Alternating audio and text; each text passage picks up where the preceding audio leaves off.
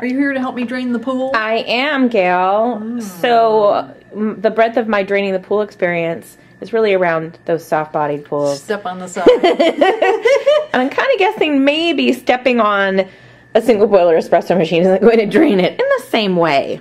Well, no. Unless you got an elephant standing on it, and then I think it drains everything. Yeah, it drains everything. So, the reason you would want to drain it? Okay. If you're going to ship it somewhere and it's cold, like even in the cargo hold of an airplane, it's freezing. It'll burst the boiler if there's water in it.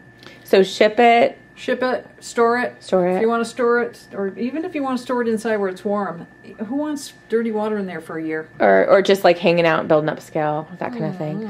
And then just shipping it in general, like, yes, they don't always keep everything nice and upright. Right, and they can go upside down, water will come out, get all over the box, get all over the machine, and then you're not happy, we're not happy, nobody's happy. Nobody's happy. Okay, so this is, we chose the Via Venezia as a single boiler, but this would apply to any single boiler. Traditional single boiler machine. Aroma, Sylvia, any traditional.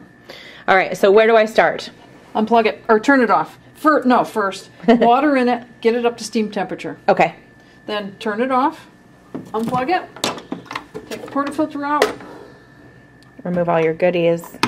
On this particular machine, to get the water tank out, you take the tray out and take the water tank out. You don't want to dump this all over the place.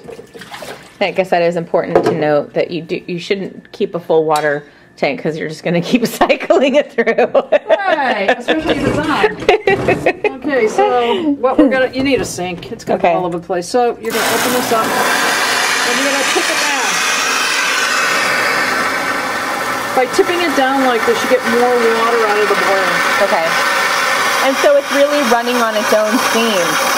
Right, Gail? Yeah. I like to do this outside because it squirts all over the place. Yeah. But yeah. But this sink has got enough size to it for the small machine. Kind of corral it.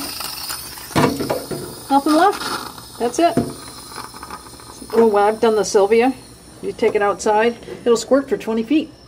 Oh my gosh. Honest to goodness, yeah. Oh. And this is a relatively small boiler, so you just now that I'm done, do I want to close it? Okay. Yeah. All right. So I don't want to let it sit. Well, for shipping. For shipping. Okay. If this is open and there happens to be a little bit of residual left in there, you're probably okay for the freezing. But when they tip it upside down, it'll come out and go all over the place. So is there any plus? There's no plus or minus for me keeping that valve open if I'm just putting it on my garage shelf. Not that I know of. I can't think of any reason why it could be open or closed. Either way. All right. So that air out that way. Yeah. Okay. So that is draining a single boiler espresso machine. That's all you have to do, folks. It's really very simple. And like I said, I like to do it outside and it squirts all over the place. It's kind of fun. All right. Thank you. You're welcome.